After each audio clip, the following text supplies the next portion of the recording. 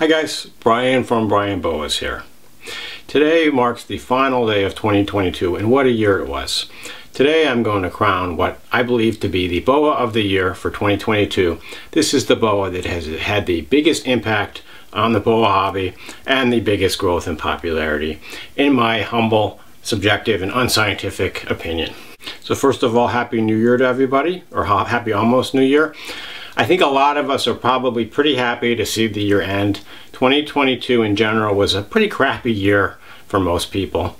However, I would have to say for the BOA hobby and for BOA keepers, it was a really good year.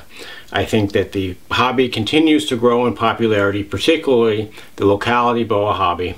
As you're probably aware, there was a big uptick in popularity of locality BOAs after the COVID hit and people were at home and they had more time to spend at home and more money to spend on their pets.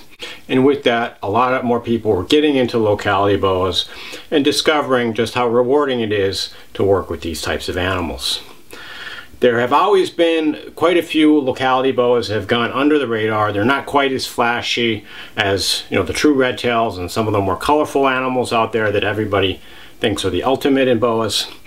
But a lot of these animals have just recently caught fire in popularity and skyrocketed, and now everybody wants them, although the supplies of some of these BOAs remain very tight. And there's one BOA in mind that best embodies this over the last year, and if you haven't guessed yet, that's the BOA that I'm holding, the Tarahumara BOA, or Tarahumara Mountain Dwarf BOA. And this is truly a great BOA that's, I think, really come into its own in the year 2022. So I've always loved these animals. I've been keeping them for about 10 years now. I think this was the first dwarf BOA that I bred, actually.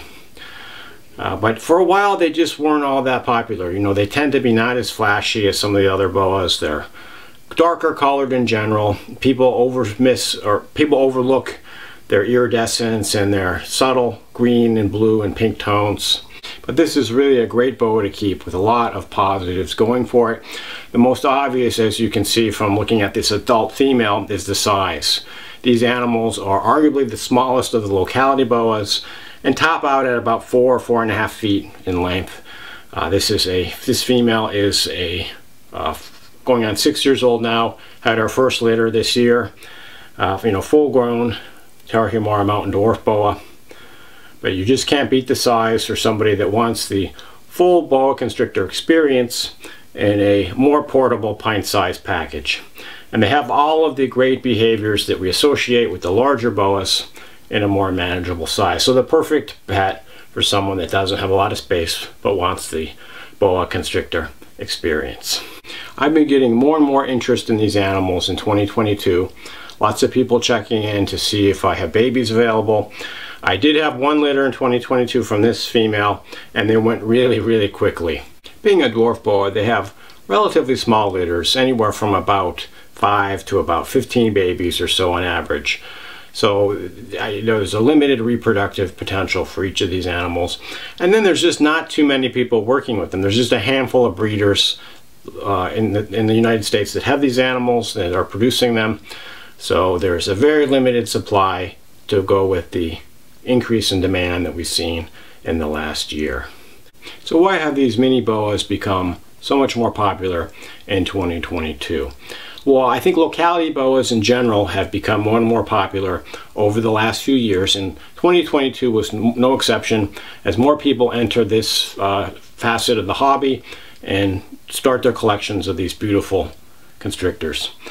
But I think with regards to the Tarahumara BOA, I think that the popularity of darker, less brightly colored BOAs has been increasing in the last 4 or 5 years.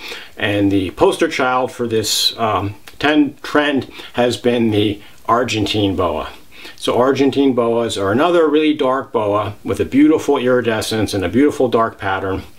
And I think that a lot of people see in the Tarahumara BOA basically a mini Argentine BOA. So these guys have a lot of the same types of markings. They have a similar color scheme with, overall they're a darker colored BOA, but they have lots of beautiful colors if you look closely, as far as pinks and blues and greens, lots of beautiful iridescence. And then their behavior is also different from most other boas. You know, they tend not to move around as much, these Tarahumara boas. They tend to be a little less active, which is also similar to the Argentine boas. And then their overall personality and demeanor is similar to the Argentine boas. So if you read some of the older books and magazines on both Argentine boas and Mexican boas, including the Tarahumara boas, they'll tell you that these animals are aggressive and hiss and bite and all that. And this is really not true. So these animals are more likely to vocalize, they're more likely to hiss, especially as babies, but it's mostly a bluff. They almost never will bite. So it's kind of comical that the baby Tarahumaras are hissing and they kind of try to strike at me, and even if they do, they don't even break the skin. They're, you know, so small as babies. And I've seen the same thing with baby Argentines. They'll be hissing and you pick them up and they just continue hissing, but they don't bite. And then they almost always calm down around 6 months, a year tops of age, and they become very docile, handleable animals. So I think people finally realized not to believe all of this erroneous literature on these animals, and that they can really make great pets that are enjoyable to handle and beautiful to look at.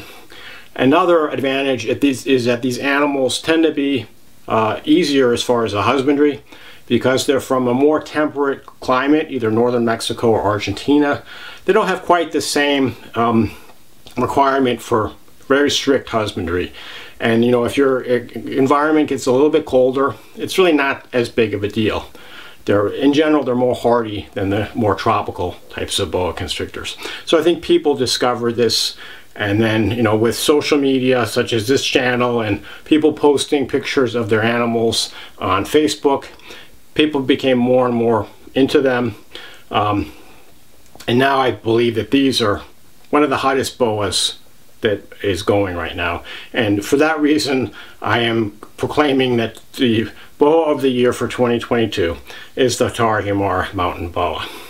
And this is a female from the Rio Bravo bloodline, born here back in 2017, doing very well, had her first litter.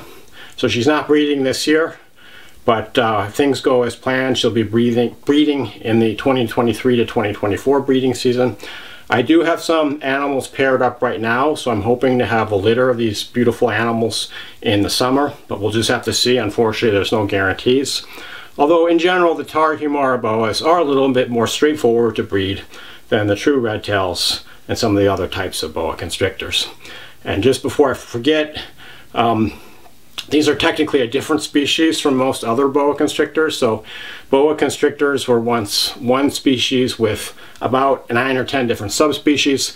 About 5 years ago, they were reclassified as 3 separate species: boa constrictor, boa imperator, and boa sigma. And so this animal, which was previously classified as a subspecies of boa constrictor imperator, is now classified as boa sigma.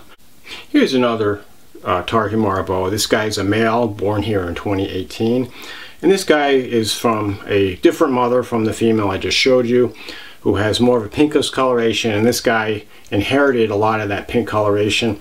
He also inherited this circle back pattern. He's got these beautiful ovals between his saddles. You know, incidentally, the Tarahumara boas have a higher saddle count than most other boas, somewhere in the mid-20s or so. And in general, the pattern is a little bit more reticulated and broken up than the true boa constrictors, you know, like the red-tailed boas, etc. So these guys come to us from northern Mexico, within about 100 miles of the US border, and they live in these sky islands above the surrounding desert. These sky islands are basically isolated habitat at higher elevation that has more rain and, you know, cooler temperatures than the surrounding desert.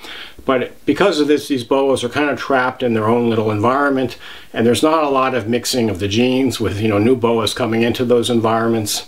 So it's basically a area where evolution proceeds at a very rapid pace. So studying these animals is just very fascinating from an evolutionary perspective, and part of the reason why I enjoy working with locality boas so much. So this guy he successfully bred this year, even at, you know, 4.5 years old, and about maybe 4 feet, maybe even a little bit less than 4 feet. So relatively small boa, but has reached reproductive age. These animals, because of their small size, of course, they don't need as large of an enclosure as a larger boa constrictor. And I find that the Vision boa tubs, the 30 by 40 inch boa tubs that I build racks for, work ideally as homes for these animals, even as adults. The smaller animals I keep mostly in rack systems and smaller racks. But in general, one of the advantages of these animals is their easier husbandry and their smaller space requirements because of their diminutive size. Here's another male. This guy is a year older than the male I just showed you. He was born in 2017. Also a proven breeder, first time in 2022. And this guy is from the Rio Bravo bloodline. If you look closely, you can see the beautiful patterns and colors that these animals show off. I also really like handling these animals. They just have a really good feel in the hand. They will wrap, but not too tightly, not nearly as tight as a true red-tailed, but they hold on and you can feel the muscle.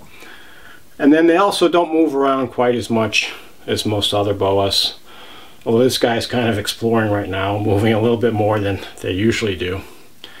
And I kind of like that as well, because when I want to take out a boa, I don't want an animal that's going to kind of go spastic and flail around everywhere. I want one that's just kind of hang out and explore inquisitively.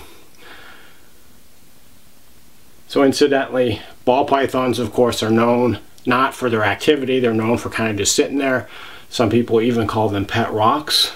And I would say that the Tarahumara are the most like a ball python in terms of the reduced activity, although they do move around quite a bit more than most ball pythons I've seen. So kind of a nice happy medium, a boa that you can take out and handle and enjoy, that's not going to try to escape and go crazy.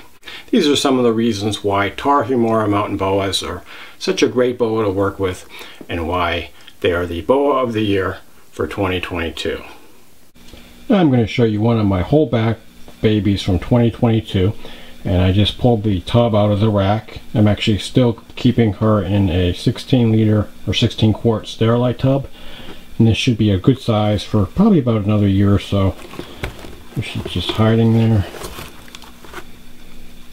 So there she is, and she's still quite a tiny little boa. I would say probably about 1.5 feet at this point, maybe a little bit closer to 2 feet.